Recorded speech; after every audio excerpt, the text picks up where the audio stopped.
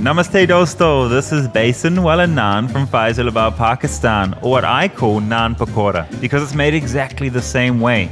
First, the bread is covered in chickpea flour, spices, onion, chilli, coriander, potato, and then deep fried. I love pakode, but Naan Pakoda, it just comes out too oily and flavourless because inside is just white bread.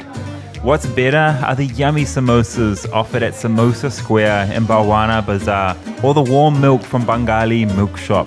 Pakora Naan, yay or nay, tell me in the comments.